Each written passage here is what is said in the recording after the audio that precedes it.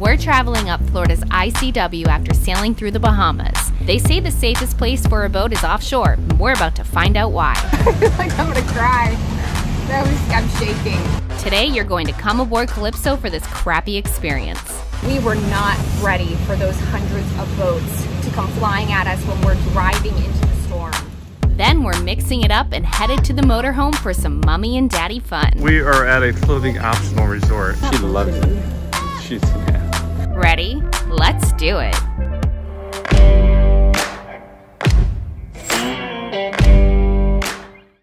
This is how you dress for a storm. And then when the storm's gone, the jacket goes.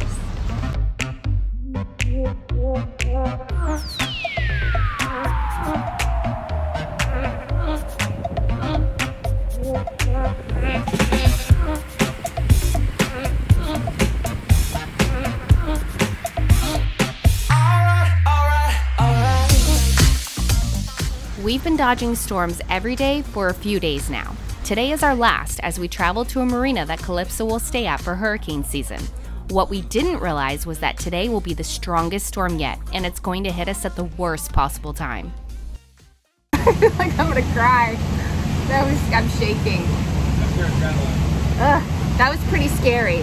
I can't even explain what just happened. Like mass exodus, through the bridge, tunnel bridge, everybody's flying, freaking out, panicking. I tell you, that was the worst time for that storm to come. Well, as soon as the bridge opened, which is every half hour, so we're taking that, and then this huge mass exodus of all these boats.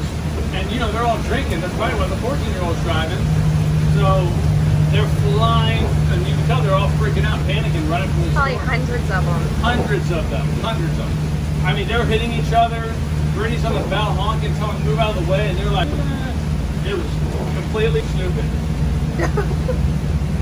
This is the remainder. Yeah, this is like the back of the storm. It's my horn situation.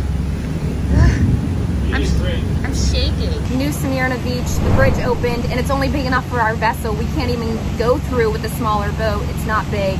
And boats are just rushing, flooding through.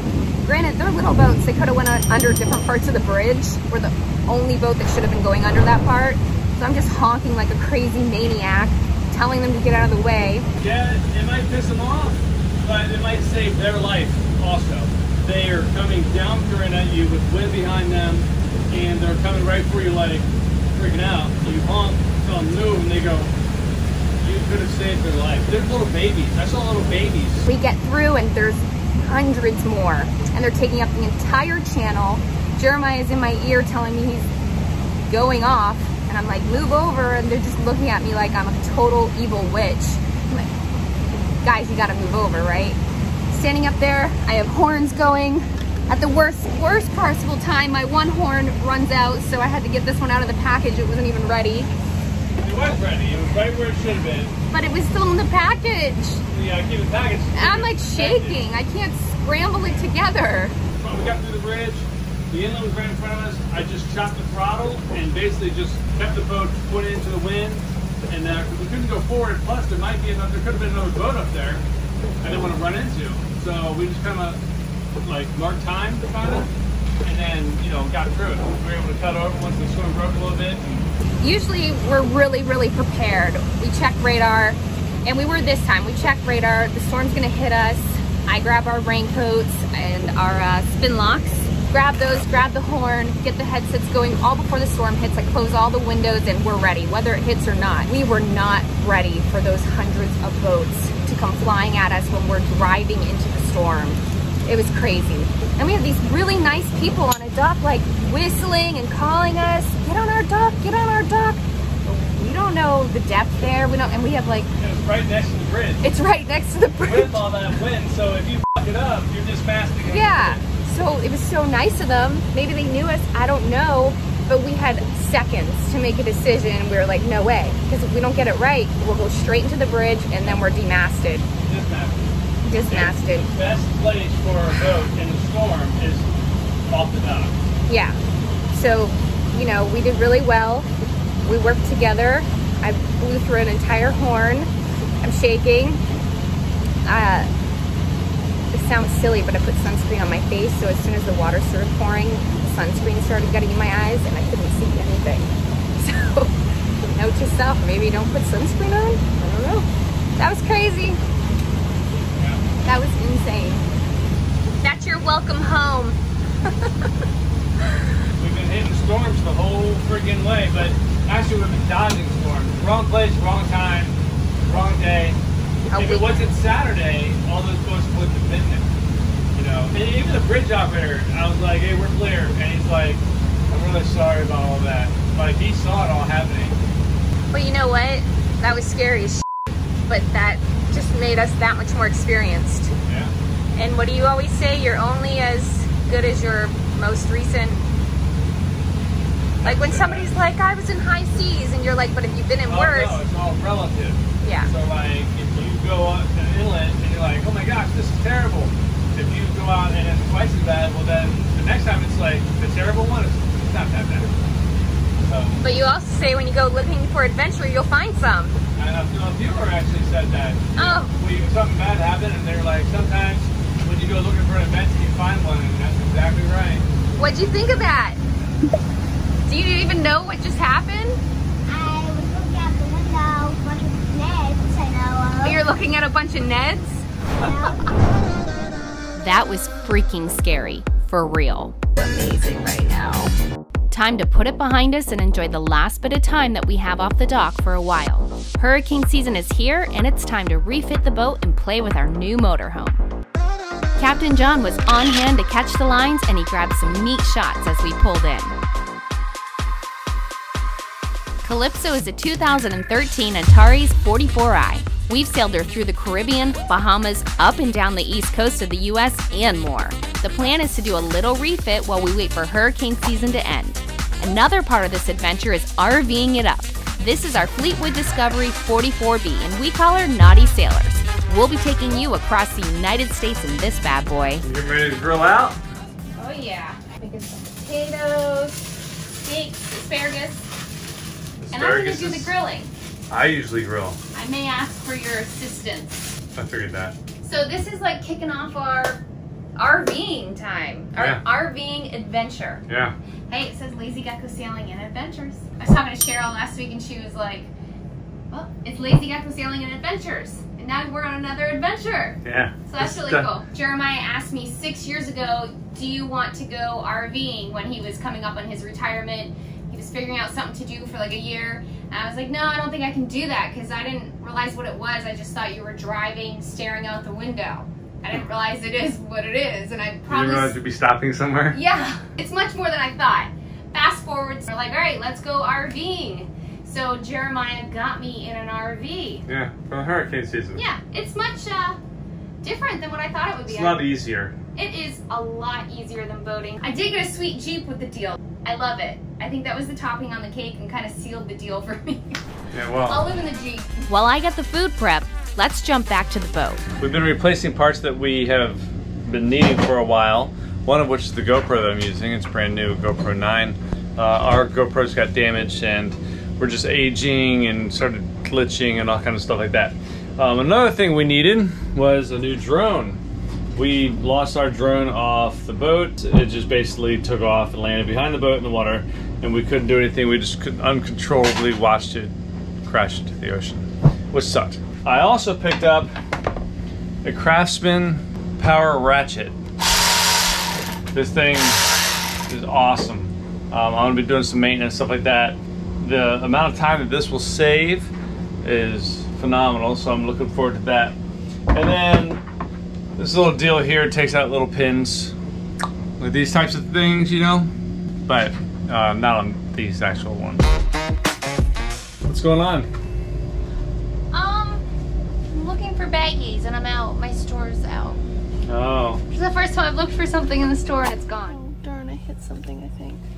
This is the healthy part of the store, so I have like that for chocolate, carob powder or whatever. Healthy chocolates, different types of flours, so I'm not using like all-purpose stuff. Gluten-free options over here, all types of different nuts. So this is just where I keep all my healthy stuff. It's very sad. It is sad. But no, I'm making ginger spice cookies, some homemade mayonnaise. Nice. It doesn't look so good, but I need to blend it, but you were filming, so I was waiting. Oh, we'll go for it. Quiet. We had a propane failure where we replaced our whole propane system, except for the one regulator that's on the grill. And right before we got back, it failed too. It just basically stopped turning. So I went ahead and put a brand new one on. This is it right here. It already goes through LP gas system, but then it comes through down here, comes up, and then that's where you turn it on, off, high, medium, low, and you can tell which part is new. We just used it and it was phenomenal. It was so good. I have some major stuff going on soon. I'm gonna replace water pump on our starboard engine. There's a line down there I might replace and just stuff like that. So we're looking forward to this next season. We're starting to get everything together. But for the most part, the boat is good. The big thing that we're going to do is we're going to remove the props. We have max props, 4 blades. We're going to remove them in a couple weeks. We're going to take them, we're going to send them to PYI, where we got the props, and they're going to do a complete reconditioning. They've been sticking, like when I put it in reverse, the prop won't fold the other because it spins the other way. It won't do that, and it causes the engine to either just die down or stall. On both sides, and I greased them, and I think maybe some electrolysis got in there. Our starboard side just eats zincs up like crazy. It's always done it. I'm not sure why, so I'm probably looking into that later when I'm not doing so much, but we're gonna send them to PYI. They have a 10-day turnaround. We're gonna knock that out and get the props back going. We're looking forward to having brand new stuff like that when we get out of here. A couple new camera components, which we really needed to do, especially when you fly your drone into the ocean. Do you remember how my drone, what did I call it? Fiesta? My drone Fiesta went plummeting into the ocean in the Bahamas? Yeah, I remember if you don't remember. We got a new one, thank goodness. It's actually really improved from our drone. Super sexy. Happy to have a new Fiesta. Busy, busy, busy. We have trouble stopping, which is one of the reasons we got the RV. Let's get back to relaxing. Need help? No, I'm balancing. I got the 2 most important items. 3, honey. Oh, my phone. You're one of them. Oh yeah, that's so sweet. It's the Blackstone. It's like a flat top grill. It's pretty cool. So this is the motorhome. It's got these canopies that I'm pretty sure are gonna get blown off, destroyed really quick. There's like no structure to them. They're automatic. They're nice. They go in if it's like 18 knots or more, but there's no structure. So I'm pretty sure they're gonna get jacked up. This thing is freaking awesome. I know. I love that. It's like heavy duty too. It's like steel or something like it's like, what is it, cast iron? And then is it easy to clean? I haven't cleaned it. Yeah, I just washed it. Yeah, you just kind of like scrape it down, and then didn't you also have to oil it at first? Yeah, you gotta like prep this grill, just have it so you just oil it while it's hot. Yeah. And do it a couple times and let it soak in the metal. Got a little squishy, which is perfect. Those are looking good. Yeah. They look So juicy. we usually like them well done, but filet mignon we'll eat medium for sure. We are at a clothing optional resort. I didn't realize that there were so many options like this. Yeah. Our friend kind of turned us onto it. This is actually their spot. They said, hey, go enjoy it. And I'm like, all right. And I'm sold. I love it. Yeah, Brittany loves it. She's like, just the only reason she has that thing on right now is because it's going on YouTube. But yeah, it's awesome. It's very freeing, right? It is very, very freeing. On the boat, you have to be at anchor. Right. Like this. Didn't you look up clothing optional marinas? Like, I did. if you could find any? The closest one is in Croatia. Yeah. So, but maybe there is one that I don't know about. You know, I'm just Googling real quick. I don't really know what to Google. And believe it or not, there's a lot of clothing optional RV resorts. There's a billion of them. Yeah, at least in Florida. So, yeah. I'm pretty stoked. I'm excited. I'm interested in this new little journey. Yeah. It's caught my attention. It's an added perk. I do love it. Why not try all that life has to offer? That's how I feel about it anyway. They look good. You did a good job. Thank you. You only need to show me one, besides when it comes to sailing. Whatever, you're great at sailing. I'm still learning. There's always situations where I'm like, I have no idea how to handle this, but let's just do it. Okay, I gotta turn it off. That's important. Yeah, turn it off. Just turn it off. Grab your plate and we're good. You ready? Let's go. We're all settled in for the weekend. Time to relax and have a few cold ones before heading back to the boat.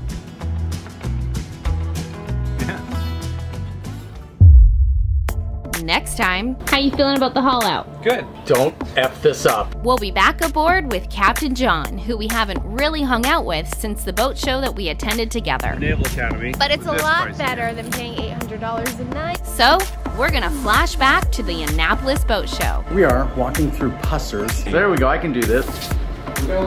This is Jeff. He kind of organized everything. It was a heck of a bash. You missed it all. I heard it was a heck of a bash, and we can't wait to show you all the fun. Okay, Steven Spielberg. Here we go. And click. Now they're gonna do a Yanmar hybrid system with lithium batteries. Want more? Check us out at lazygeckos.net. Remember, patrons can get complimentary access. You can also visit our Vimeo channel. The link is below. Don't forget to click subscribe to get all of the fun. See you next week.